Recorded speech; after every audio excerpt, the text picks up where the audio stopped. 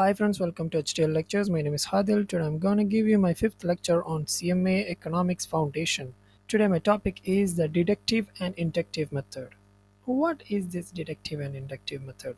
Let us go through it. In economic laws, you know that there are many different laws and principles in economics. These economic principles are dealt in two methods. These two methods are discussed as deductive method and inductive method. So what is meant by deductive method? Deductive method is a method of applying your laws and theories in economics based on fundamental assumptions. These economic laws and theories in deductive method, you are considering some assumptions, your ideas. It cannot be a fact, it may not be the reality, but you are applying your ideas or your assumptions to these methods. In the inductive method, the same way, we are applying our laws or theories based on the facts collected, based on the facts or the statistical data you have obtained. Based on these facts or statistical data, you develop your laws or theories.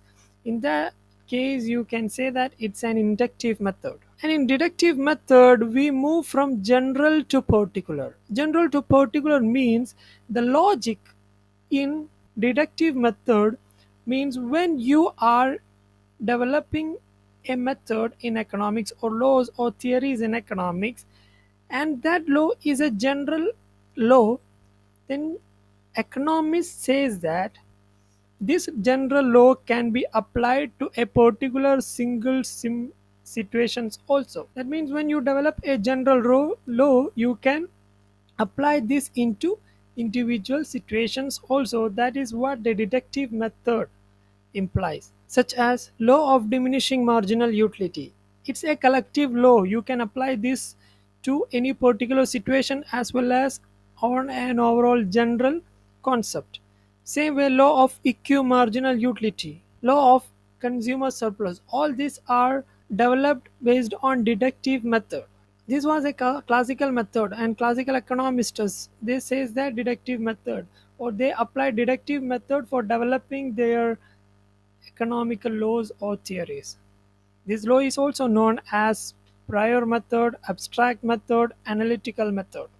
In the same way, what is inductive method means, I have already said that we have prepared the laws or theories based on facts or statistical data.